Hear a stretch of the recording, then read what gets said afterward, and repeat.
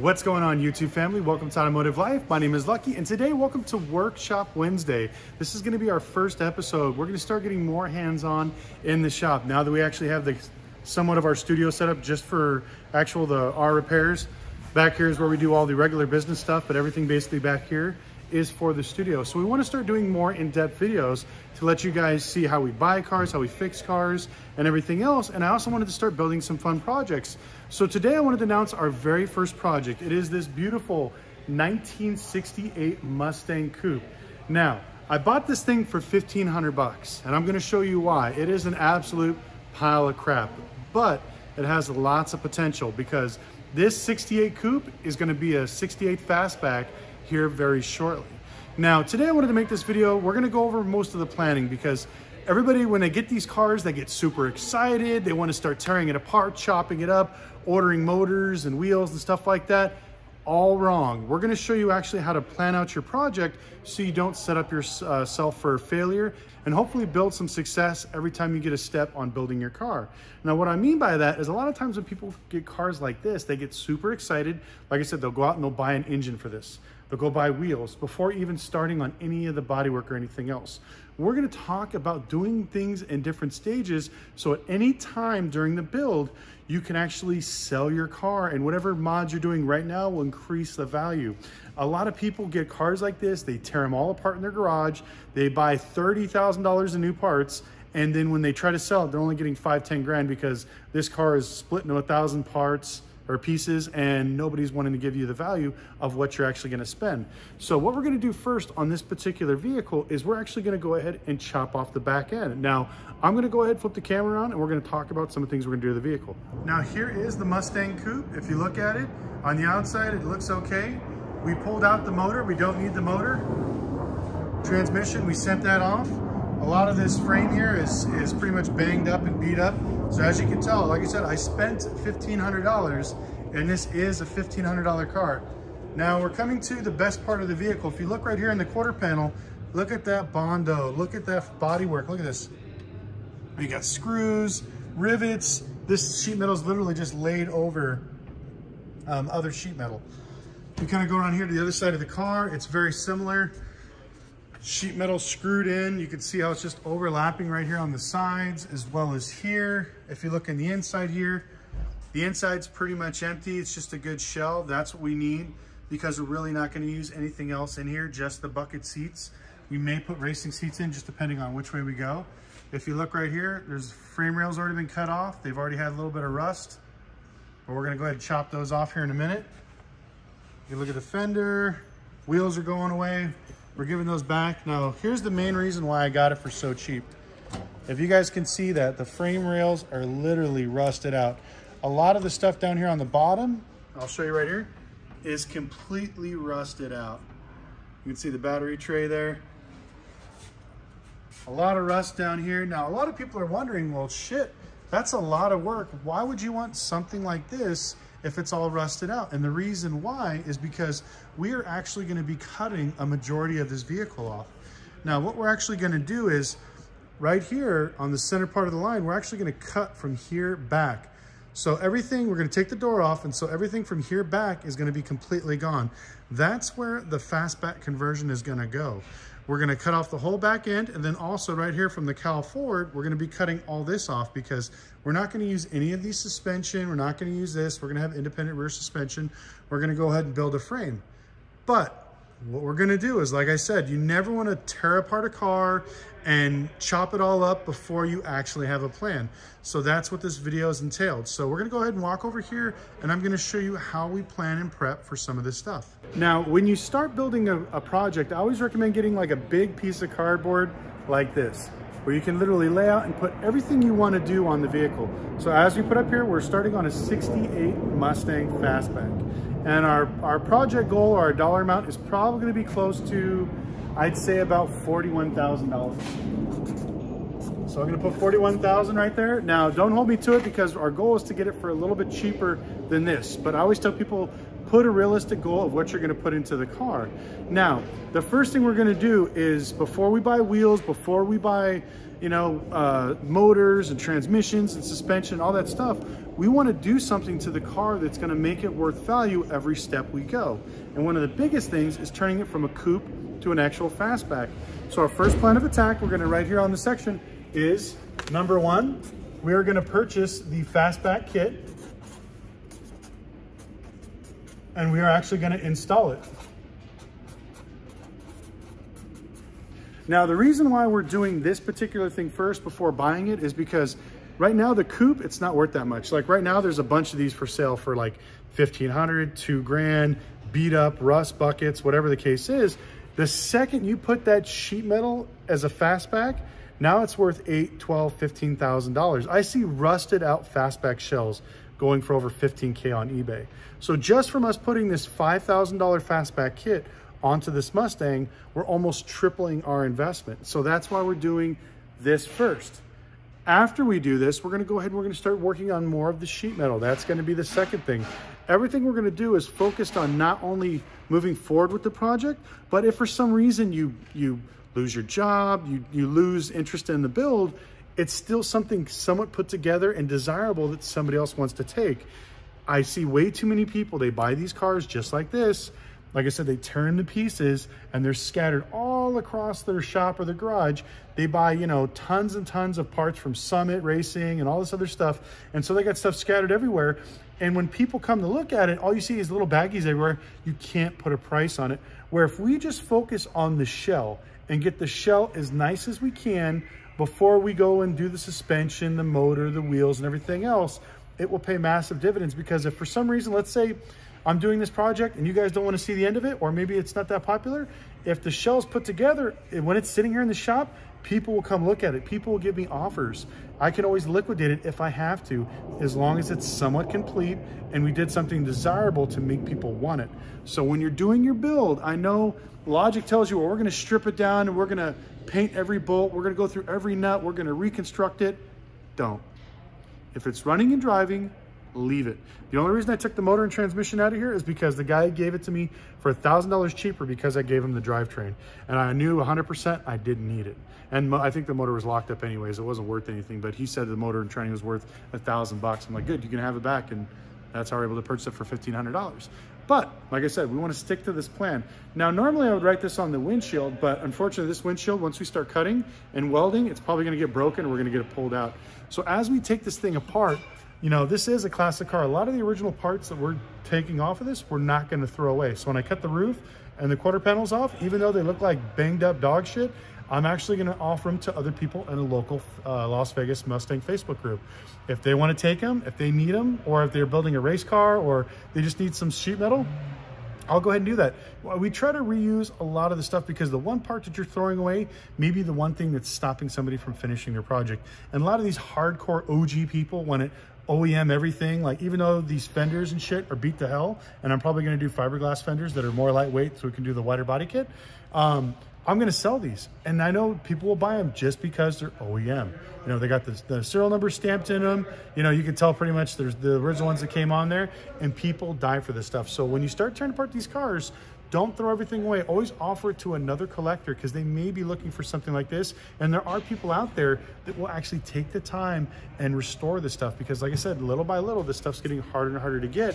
And there's not a lot of OEM stuff. There's a lot of remanufactured stuff. Even like the fenders we've had on some of these other ones we did in the past, when we did all these like Eleanor kits and stuff, the fenders fit like crap. Where the OEM ones, they fit perfectly.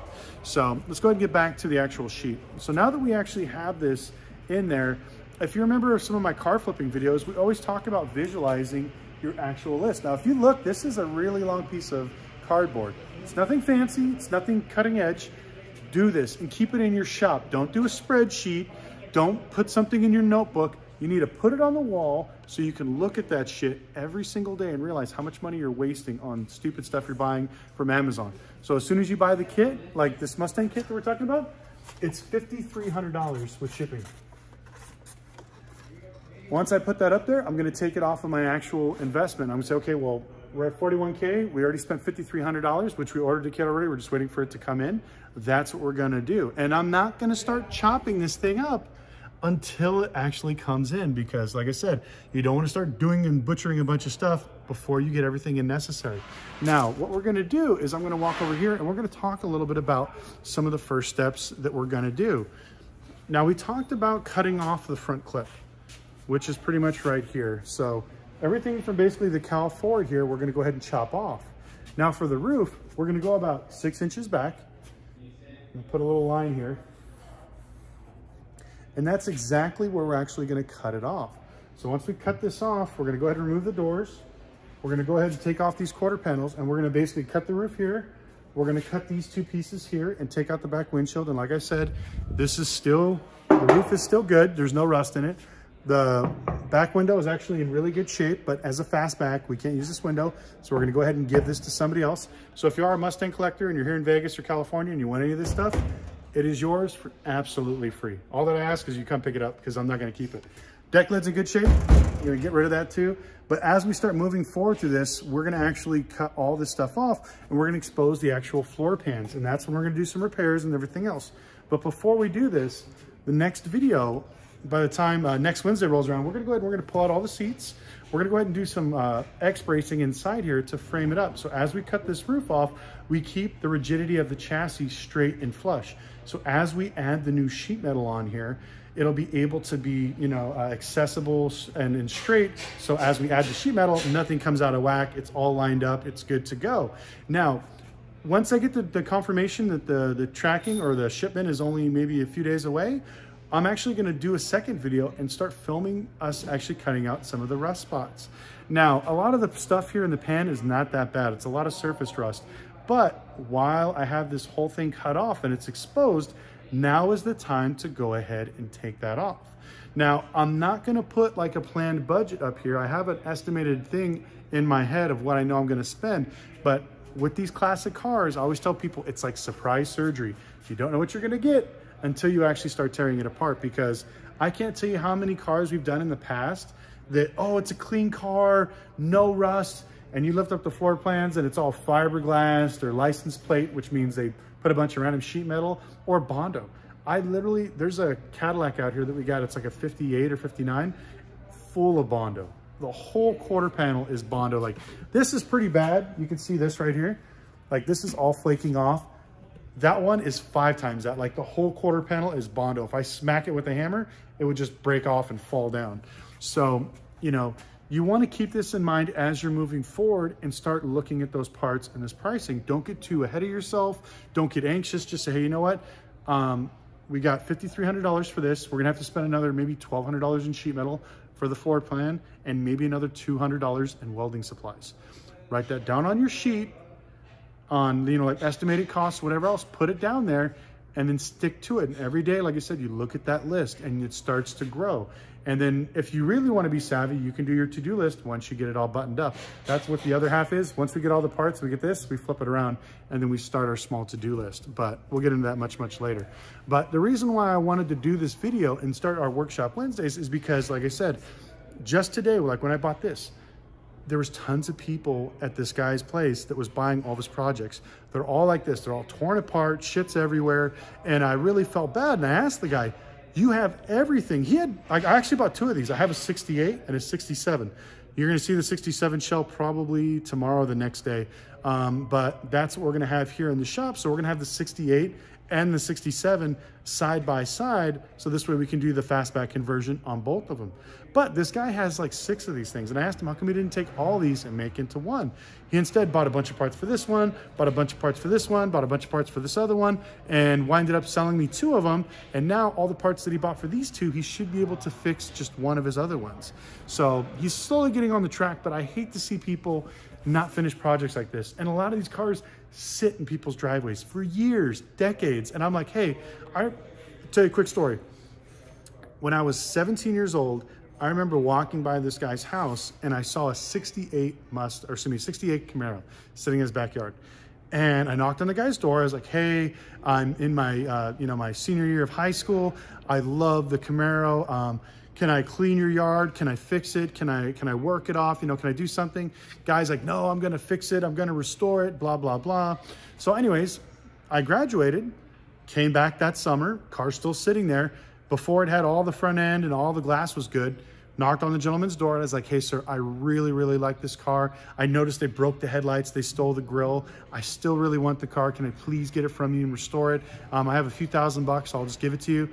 No, I'm gonna restore it. I'm gonna restore it. Fast forward, I'm 25 now. I go back to the guy's place to visit my parents. It's still there, sitting in the backyard. Now it's got a little bit of a tree growing through the bottom of it because it's been sitting there for so long. Once again, I asked the gentleman, please, sir, let me purchase it off of you. You know, I love this car. And by then the fenders were gone. They stole the hood. You know, everything was kind of starting to rust. I'm like, the car's falling apart. It's going to cost you double the amount than when I first met you. And the guy was very rude. Forget it. Don't bug me anymore. I'm not going to sell it. I'm going to restore it. Fast forward, I'm 35 years old. I knock on this gentleman's door and I'm like, sir, let me buy your car. And this guy now, he's in a respirator. He could barely come to the door. His nurse was helping him walk. And I was like, look, I don't want this car to just go to the wayside. Let me fix it. And I promise you when it's done, I'll bring it back and we'll go for a drive. Guy said, once again, no, don't want to sell it. It's worth money. I'm going to restore it one day. Fast forward a year ago. I went over there to the gentleman's house, knocked on his door, and I saw all the grass was cleaned up and they chopped down all the trees and everything was good. Lady answered the door and she's like, oh yeah, this was my father's house. Unfortunately, he passed. And I told her the story. I was like, you know, I spent some time with your father, knocked on the door, seemed like a nice guy. I've been trying to get this Camaro, you know, and he wouldn't sell it to me. There's a damn tree growing through it and he still wouldn't sell it to me. When she came in after he passed, basically chopped up the car, had the landscapers chop it up and throw it away and got rid of all the other classic cars that are in her backyard. They scrapped them all and smashed them. So the moral of the story is, when you see cars like this, if you're a car guy, try to rescue them. And also reason with the people, just like with the gentleman I got these from. I was like, sir, you have 10 of these cars. If you take your effort and focus on 1 or 2, instead of all 10, I promise you can finish a few of them. And that's what he's doing. And so now I get a chance to bring this back because this has been sitting in a rust field in Texas for years. And then he brought it up into Vegas and it's been sitting here for years, just rusting away. So, you know, my goal is to bring this thing back to life, this 68, also the 67 that we have. But this is some of the fun projects that we want to set you guys up with and show you how to do. And this will play into whatever you want to do. If you want to be a guy on the side that fixes cars in your garage, if you want to become a dealer and flip classic cars, or if you want to rent these things out for your rental car business, or if you just want to maybe tinker with some of these things in your backyard and actually build these for fun. Because I'll be honest, if I could live in anywhere in the country, live out in the boonies, have a huge warehouse and have like 20 of these things going at all times, that would be my dream. Unfortunately, I love the Vegas lifestyle and I like to go out, so I could never live in a small town or live out in the country. But you could literally do this and make a great living. Now, the reason why I showed you the $42,000 is my goal, once I'm done with this and we put the chassis in, that we're putting a Coyote motor in it and everything else, I'm guessing it's going to be worth about $75,000 to $85,000. That's if the market doesn't go even more stupid. And that's what I believe what we're going to get out of this after we're done doing all the things we want to do to it. Now, if we do that and we double our money, fantastic. Even if we make $10,000 above it. If you guys learned something from it, I like building stuff like this. I stopped doing this years and years ago because people don't want to pay for it anymore. So I might as well do it for myself. I might as well do it for YouTube. So anyways, this is Workshop Wednesday. So every Wednesdays, we're going to start doing stuff like this. This is one of the projects. The other project we have is a Mercedes 190E. I'm in the middle of buying that right now. And we also have an Audi TT. We're going to take the Audi TT and we're going to lift it up and make like a 4-wheel drive TT. Now, the reason I'm doing that is because we're selling the smart car on Cars and Bid. So if you want to buy the smart car, definitely check out Cars and Bids. It's going to be up there, I think, next week.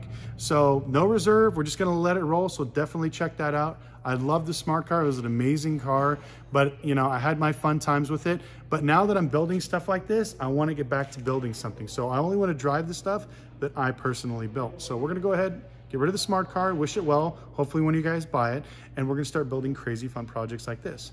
But if you have any questions or comments, please put them in the comment section below. I answer every single one myself personally, none of my staff. Also, if you have any like projects, like if you have some 67 Mustang or 68 Mustang parts, let me know. I'd love to buy them from you. If you have questions on these type of cars, even if you have anything like, I'm still looking for a Mercedes 190E. If you have one, I don't care if it's a piece of crap and the motor doesn't run, I need one because I just need the shell because we're gonna do a bunch of stuff to it. We might keep it original, or we might do like an LS swap. Not really sure yet, but we want a 190E so we can start fixing it up. So if you have one, reach out to me. That's pretty much it for now. Make sure you subscribe, click the like button. Helps you find more amazing people like yourselves that enjoy automotive content. Also follow us on Instagram at automotive.life, and we'll see you guys next video.